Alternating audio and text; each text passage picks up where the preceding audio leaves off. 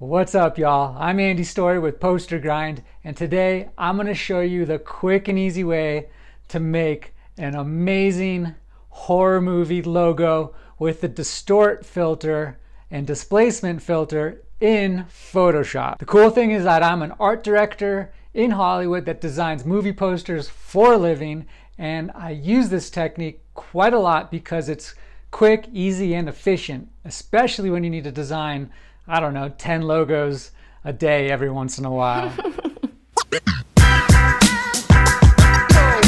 What?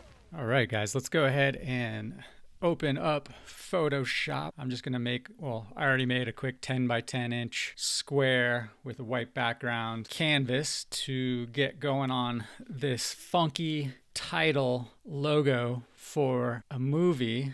And we're just gonna call our movie Poster Grind, the name of this channel, but you can call it whatever you want. So first things first, go ahead and make a layer that is going to hold your type. And to keep this simple without going into too many different fonts, I believe everybody should have Impact on their Photoshop. Of course, you can look for different fonts that are a little more appealing and less used. Impact is used quite a bit. But the reason I want to use this, I just want to use a really heavy weighted font, because as you'll see, when we're using these interesting glitch and scratches and other assets to make this logo, the thicker, the better in this case. What I already did is picked out a bunch of really cool glitchy assets, like this one here. It's kind of funky. I don't know where we're going to use it. This glitchy one, I already know what we're going to do with this one, and some scratches. And what I have is an annual subscription to Envato Elements. I believe it's just over $200. And what I get with that is a ton of stock photography, textures. There's even a lot of B-reel if you're making movies and videos, or YouTube videos, I should say. And for me, that $200 is money well spent, because if you're working with other stock photography platforms like Shutterstock or Getty, it does get quite expensive. Now, I'm saying this is for my personal use. It's personal enjoyment and tutorials. But if you're working for a professional design agency, you will most likely have to work with Shutterstock and Getty, which are definitely on the more expensive side. All right, enough talking. Go ahead and pick out some funky textures. I have one glitch one, and then I have the scratch one, and then I have this other funky one. And the first thing we're gonna do is, let's just work with our type. So go ahead and Command T, transform that, and make our type a little bit bigger. And then the next thing we're gonna do is work with displacement. Displacement is found in Filter under Distort and Displace. But before we can do anything funky, we gotta go, I think we're going to start with the glitch. See this glitch pattern? Let's go ahead and make that a little bit bigger. Command T to transform. And then it's going to set right there, kind of in the center, centering it on our type. And you can just decrease the opacity and kind of see where it sits. Right there's perfect for me for now. And what we're going to do is make well, we can make this black and white. I think it would work just as well with a little bit of that color you see, but for tutorial purposes, go ahead and hit Command U and drop the saturation, and that looks pretty good. I was going to add a little bit of Gaussian blur, but it's pretty blurred, and I think it's going to make a really cool effect for us. Now, go up to File, because we're going to have to save this as a separate file, as you'll see once we use the displacement filter. So go up here, Save As, and we're going to just call it, we're just going to rename it to keep everything a little organized. We're going to name this glitch underscore DISP for displacement. And then we'll do 01 just so that we know this is number 1 in case we wanted to make more. Hit save. Now that's on our desktop. Go ahead and check off the eyeball. Go back down to your type. Now we get to really funk it up. So hit up Filter, and then we're going to go to Distort, Displace. Oh, first we have to convert it to a smart object. Forgot about that, which is no big deal, because if we want to mess with the type a little bit, like let's say the kerning's a little off or the spacing, we can go ahead and do that. Convert it to smart object for now. And now here's our Displace. Let's just see what happens with the preset numbers of 10 and 10 on the horizontal and vertical scale. Go ahead and hit OK. And this is where we're going to go ahead and pick our already pre-saved PSD file, which was glitch underscore disp underscore 01. So hit open. And now it's using that. And look at that. That's pretty cool. So we already have a really cool effect with basically 1, 2, 3 steps. And you can turn it on and off right below there to kind of see what we're working with. If we want to mess with the kerning, we have a smart object. So we can mess with the kerning, meaning we can push the letters a little closer together. Like let's say grind here. We want that to be a little closer. So double click on top of the smart object and it takes you to its own little area. And first things first, I want to kind of make our canvas size a little bit bigger. So go ahead and push C, and we're just going to move it out a little bit just in case some of the kerning gets pushed over. I'm not saying it's going to, but just for tutorial purposes, know that you can do this. Then go ahead and hit enter and hit T for text. And right now we're just going to kern this grind to make it a little closer together. So let's make this R closer to the G. So go ahead and hit Option with the arrow key, and we're just going to push this over a couple times so it's closer. And we're going to do the same thing with all the other letters. That looks pretty cool. Now I don't know if it's cool for our logo. Maybe the grind just is a little closer together, and poster we're just going to leave that way. It's kind of interesting because grind, I'm thinking of grinding together, and once you do that, we visually communicate that it's kind of the letters are ground together a tad bit. So let's just see what happens. Now go up to File and then hit Save, and now go back to our other where we're working, and you'll see that by hitting Save, it pushed our letters together.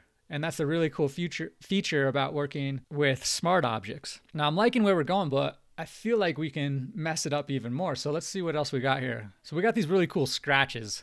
And what I'm gonna do is make those a little bit bigger and then just kind of see where they line up on our logo. And then let's just go ahead and drop the opacity to kind of see where some of this grunge is gonna end up. All right, that's cool. So head up back to File. Now we're gonna save this as a different displacement PSD file.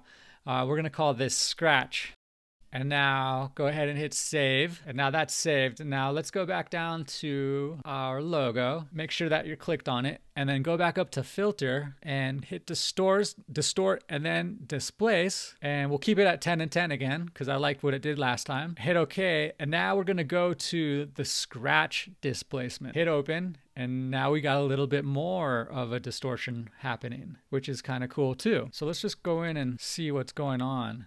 Now, a lot of that is looking a little on the pixelated side, which I'm really not too keen on. So I think what we're gonna have to do is blur out another displacement map. And so we'll go back up to our scratches, go to filter, and then go to blur, Gaussian blur. And we're just gonna blur it a little bit. So right now, let's do 2.5 or 2.4. Let's see what happens. Now we got to go save it out again. So save as is. And since we've already done a scratch displacement map, we're going to call this one number 2. Hit save, get off of there, go back to poster, grind, release that bottom one because that was our first displacement. And then we're going to go back up here to distort one more time, displace, keep those at the same, displacement 2, open. And now let's take a look at it a little closer. Now we just want to kind of figure out which each displacement is.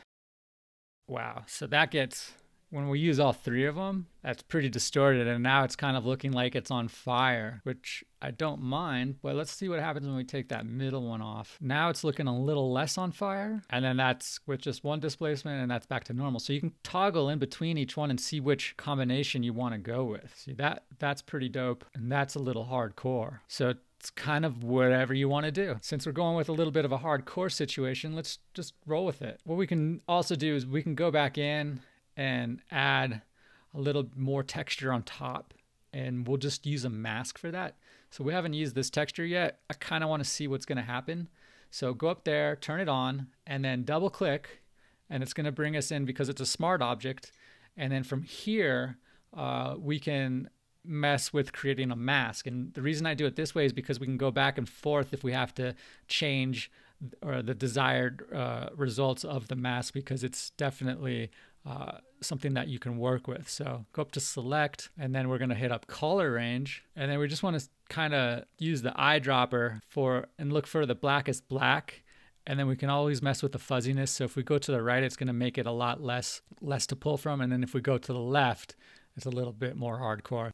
I think somewhere in the middle there should work. So hit OK. And now it's selected our selection, and then create a mask by going down here, hit the mask button, and then we can kind of see what it's going to look like. So that's the invert of it. Let's see what happens. So go ahead and hit Command C. Let's copy that and bring it back into our file, and hit Command V, and it just drops it right on the top. And make sure you get rid of this, or not get rid of, but turn that one off. And then right here we have our mask, and what we're going to do is we're going to bring it down to our logo. So all you do is hit Option and then click on the mask and then drop it down to the logo and make sure the logo's on, and then there you can kind of see the effect. Now it's linked, so we can't really move it around, but unlink it and then hit Command T, and then we can move our texture around and kind of see what looks cool. So it's really functionable, and you can even make it smaller if you feel like some of the textures are a little too big.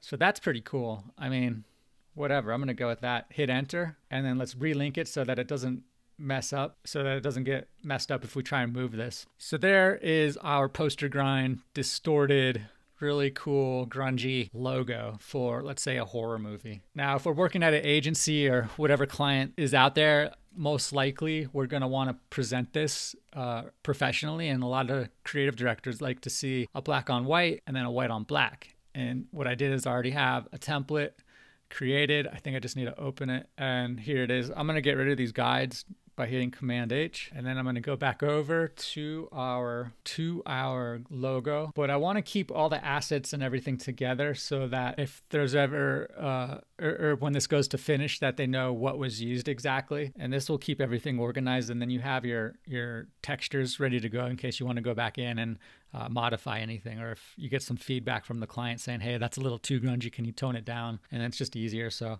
go ahead and put all of these files into a group, and then we're just going to call this logo 1, since this is our first poster grind horror logo. And usually we're going to build out anywhere from 3 to 5 to 6 different logos for a client. And then let's say each movie has about, I don't know, 4 or 5 different people working on logos that day, and then the creative director should have anywhere from 20 to 25 to choose from, and then they usually narrow down their favorites. But for right now, go ahead and hit Command C, copy this, and let's go to our logo template as soon as this is done copying, and let's drop it in here, Command V, and there it is. So let's go ahead and drop this down to size, and what we're going to do is just return this back into a smart object. So you're like one smart object into another, and the reason being is just so that everything stays the same size with the distortion. And Command T for transform, and we're just going to make it that big. And now just kind of center it up right about there. Now we just need to drop in the white on black. So go ahead and duplicate by hitting Command J, and then you can either put an adjustment layer with white and then attach it, turn this into a group, and we're going to call this white, and then just drag it over. Or what we could do is go ahead and start over, get rid of that adjustment layer, and push Command I, which will invert it, so it'll go from black to white. Just depends what you want to do. And there we go. And now if you guys are like, well, what's up with color? Yeah, of course, we can always add some cool color to it. So I'm just adding an adjustment layer on top and then attaching it. So there we have a really red, there's, whatever the type of movie you're working on, you got some really funky purples. That's pretty cool. Usually a funky yellow. I mean, it just depends, and what happens is you'll start to use this on your poster design, and you kind of use whatever color is going to go with your design, but it's usually a lot of experimentation. For now, we're just going to send this over to our creative director like this, and we can just go ahead and save this file as poster. We're going to call this poster grind _ logo, and then use your initials and then which number this is. This is our first one, so we're going to call this AS01, and then save it. And usually you can save it as a PDF, a JPEG. It's like whatever your creative director wants that you're working with. Save, and now it's good to go. Now, if you guys really want to do this, I would advise, if you want to take your design serious, I would definitely go ahead and get yourself either a monthly subscription or annual subscription to Envato and just play around with all the textures and stock photography they have. And they have plenty of tutorials as well. And the other cool thing is we get a little bit of a commission for people that use that, and that helps us out and just keeps our channel running and makes me a little more motivated to keep putting out these design tutorials dedicated to professional movie poster design. So thank you guys very much. I'll see you on the next video. Peace.